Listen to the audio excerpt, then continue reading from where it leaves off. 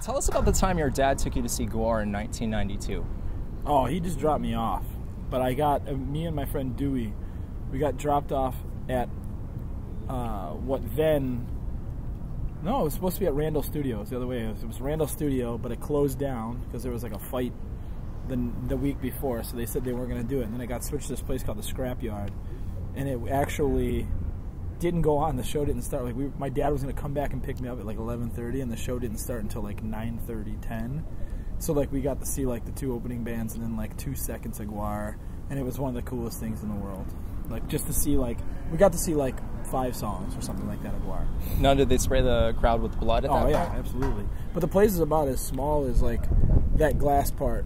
I mean, it was tiny. Randall Studios, the original place it was supposed to be, was huge. It was like 1,200 people or something like that. And then it got smashed down to like a 300 cap venue.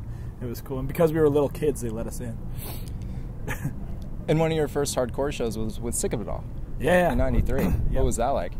It was awesome. I mean, still tell the story. Like we went, it was the River Rock, and it was in Buffalo, and it was like one of the most terrifying,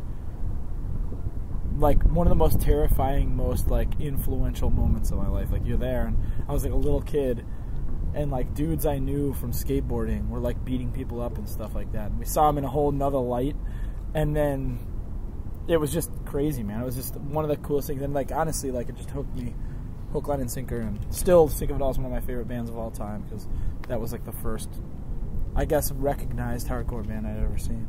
Yeah, it seems like you experienced a lot in the early teenage years. Like you haven't had a drink since you were 13. Yeah, since I was 13. I haven't drank since I was 13. There was one time where I got like poisoned, or like we were playing somewhere, and this lady, I ordered 3 Shirley Temples, and she put vodka in them instead. But I ended up throwing it up. It sucked. That was when you were 13? No, that was like when we were in Ozfest. Like that. It sucked. I didn't know I was drinking it until after, and then Ken Susie from Unearth was like, dude, she put us, threw up all over the ground in the place, and that was the last. That was like, but I was like not conscious of drinking, you know what I mean? So I got fucking poisoned. I should burn that place to the ground. Oh, man. So the time you were drinking when you were 13, was that the night of your school's karaoke dance? Or were you saying Love Shack and Beat It? No, it wasn't that night. No. I literally only drank, it was like 1 week, man. It was like my mom let me have, whatever. I would always talk about how I wanted to drink. She's like, all right, here. She gave me money, and we had like off for like exams. So the whole week, me and my buddies were just like drinking, and then at the end of the week, I was just like, yeah, this sucks. I never drink again. So what was your first band as a kid? The first band I was ever in, I was in a Black Sabbath cover band for like a week, and then I got really self-conscious about singing. I sang in it. Yeah. And I got really self-conscious about it, and I don't know. So like that doesn't count because I really wasn't in it. But I was in a band called Spam Beach. Spam Beach? Spam Beach. And what kind of music did you play? I have no idea, dude. We had no bass player. A guy that played keyboards, and he played low notes on the keyboard. So it was like, I don't know how to explain it. It's not like the Jesus Lizard, but like instead of a bass player, we had a guy go doo. He would use like the bass section of a keyboard. Spam Beach Reunion, probably coming out 2014. Look for it. We were just talking about how you haven't had a drink in almost 22 years. Yeah. But for the writing sessions for X Lives, you drank a lot of coffee. Coffee. I drink an enormous amount of coffee. What inspired you to do that?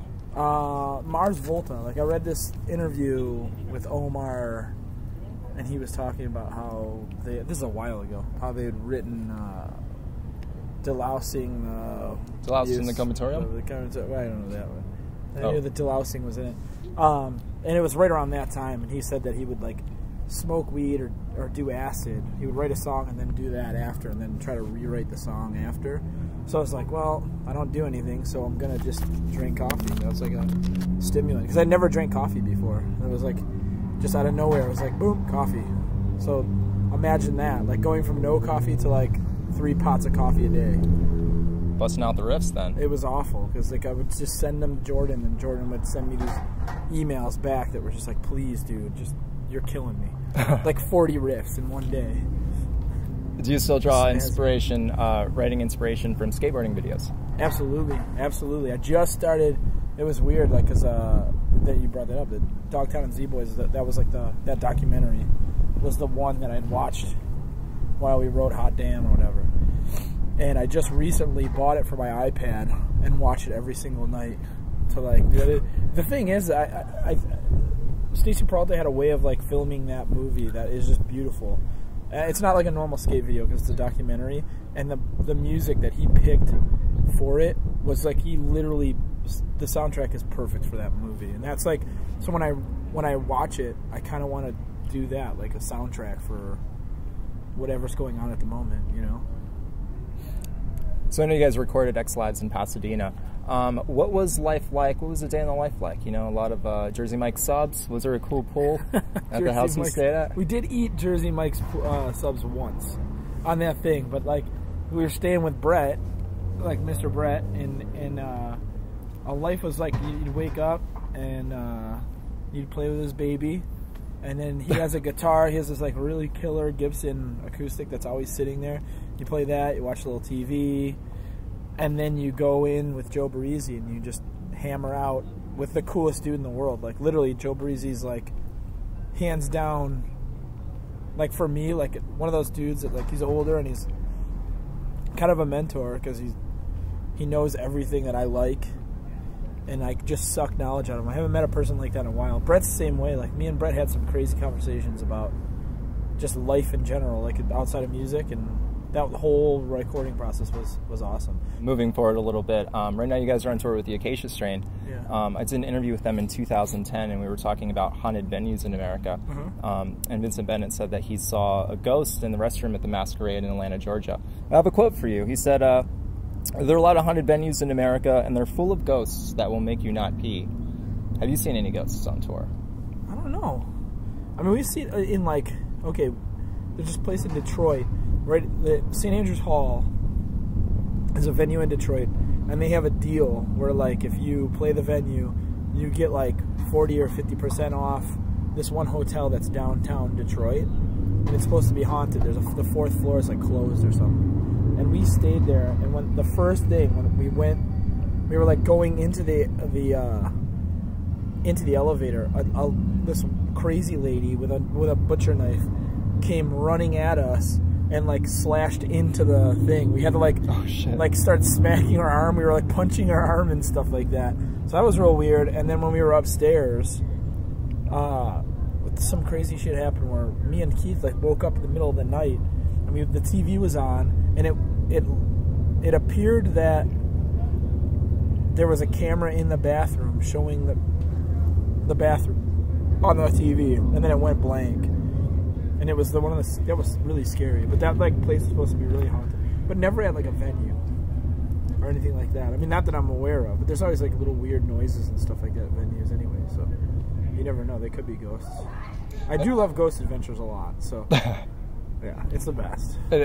I know you've known the Acacia Strain for quite some time.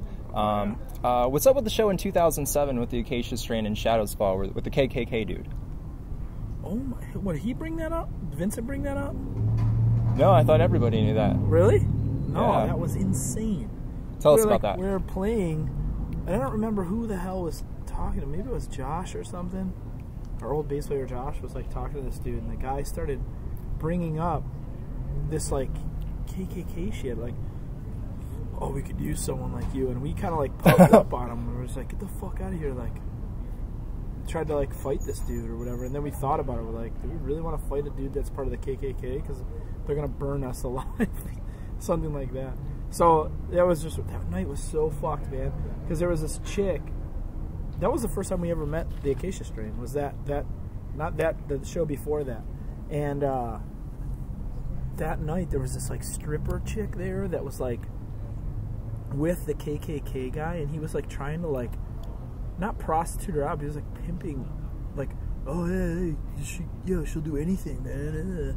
And then she ended up on Shadows Fall's bus, like naked, with her legs spread. And our buddy Jim Britches was with us, and she had a tampon in, and the string was hanging out. And there was a memorable picture, where they're holding each of her leg like this, and like she's looking off into like this, and Jim Britches is like this in the picture, like staring, like pointing at the string or whatever like that.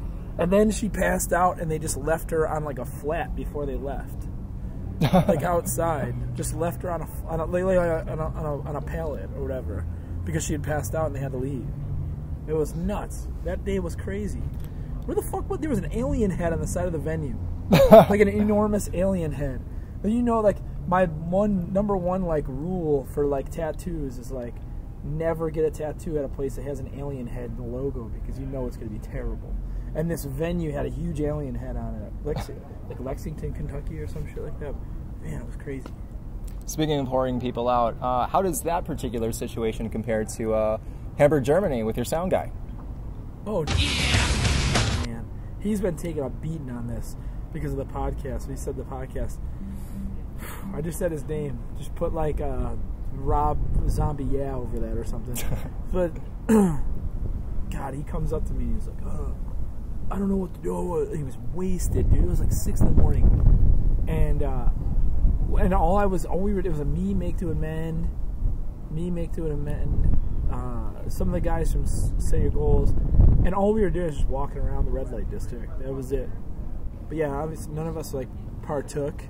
But we were like, I have a girlfriend. And everyone had girlfriends, you know. So it was like whatever.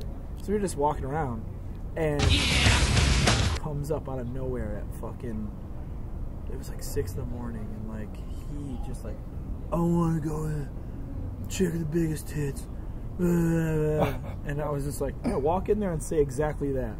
Okay. And then next thing you know, like 45 minutes later, he comes back to the bus, like with his buddy, and like the fucking security guards ended up booting him out and fucking throwing him down a staircase or something like that. It was awesome. Oh man. So has there been a show that has topped the Fort Wayne, Indiana show? The one with the crowd surfing garbage cans? Absolutely not. Ever. That's never going to happen. The other day we had some garbage cans getting thrown around. Jordan had a fucking garbage can on his head by the end of the set. It was in Lawrence, Kansas. It was great. But it still wasn't as good as that. Dude, okay, not only this, we posted pictures of Jordan with a fucking garbage can on his head. And a dude posted, like, yeah, I definitely threw up in that garbage can. So, like, all the gross wetness that came out of it was puke. Oh my god. And he didn't shower that night. Changing the topic a little bit, let's talk about the current metal scene.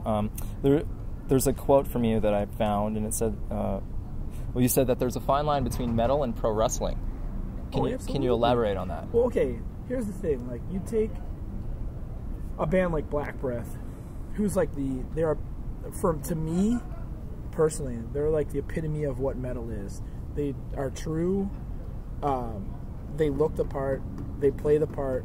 And it's awesome. That's the way metal should be. Like, look at a picture of Cliff Burton.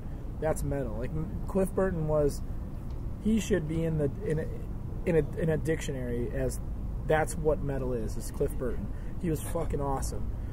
Nowadays, you have these fucking boners who like go into like fucking Hot Topic and buy those pants with the fucking buckles and shit, and they have like horrible goatees, like long goatees, like fucking color in them, and like fucking eyebrow piercings, and they look like fucking pro wrestlers. I mean, they're like, that's what it is. Oh, we're fucking metal, man. We're fucking metal. And all of them, like, there's a huge thing, because all metal dudes are just guys that tried other things and didn't make it. So like when fucking hair metal was big, oh man, they all have big hair and fucking, you know, stonewashed jeans and stonewashed jackets, and, you know, they're fucking dressing, you know, wearing eyeliner and stuff.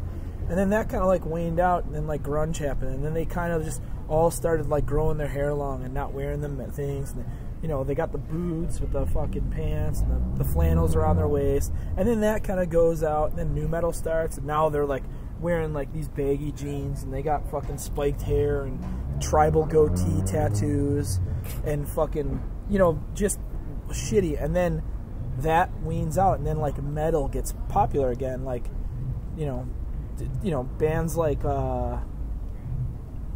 know, fucking, I don't know, I'm trying to think of like a band in general, like, but anyways, they, you know, then metal becomes popular again, but it's like now, like, we're fucking badasses, and we, you know, we're badasses, and we're dark, and fucking, you know what I mean? It's just like, dude, 10 years ago you were a hair metal guy, and like they're just all trying to adapt to what's cool.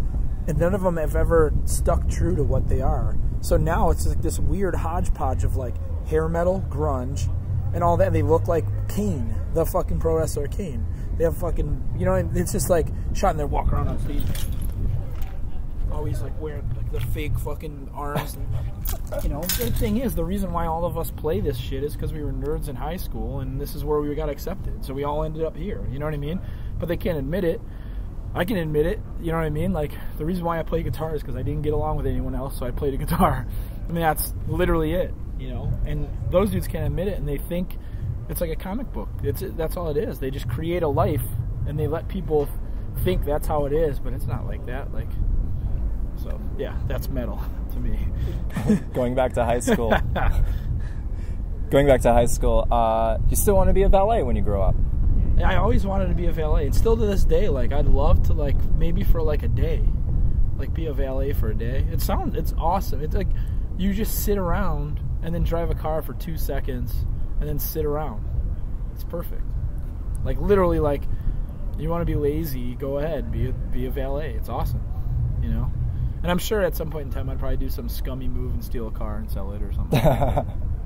Still cool, man. You get to drive every car. You can see how you literally can test drive every car. So you can actually be an authority on that. Like, your friend's like, oh, I'm going to buy a RAV4. Like, all right, well, that's cool.